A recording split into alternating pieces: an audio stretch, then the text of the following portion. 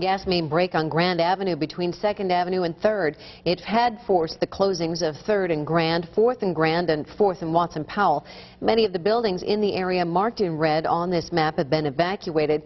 However, we have just learned that 4th from Locust to Watson Powell is being reopened. KCCI's Vanessa Pang joins us live from Coles Commons, right across from the Civic Center, with the latest on this.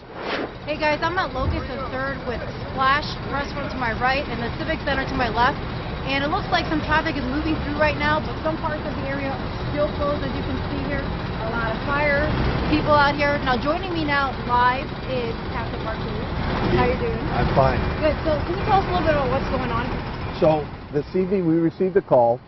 There was a boring unit went through a 4-inch gas line, causing a gas leak underground.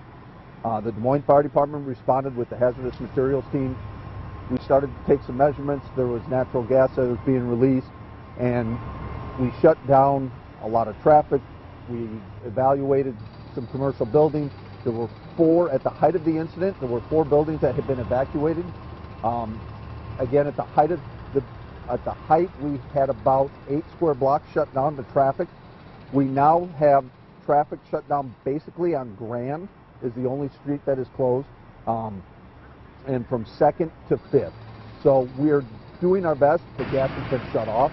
Now we are working on mitigating the gas out of the area, making sure that there's no other pockets of the natural gas in any area that's a hazard to the community, and letting it do its job, which is kind of evacuate out of the area to make it safe for everyone. So everyone's safe though right now? So far, everyone is safe, no injuries. The readings that are found are very, very low. There's nothing left in the buildings that have any natural gas in there that we're picking up with the meters. So right now everybody is safe. There are 2 businesses that are without natural gas, but there are no residential units that have been affected by it.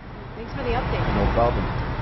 And as the captain just mentioned, there was a strong smell of gas earlier today when we were live here at 5, and now it appears to have dissipated.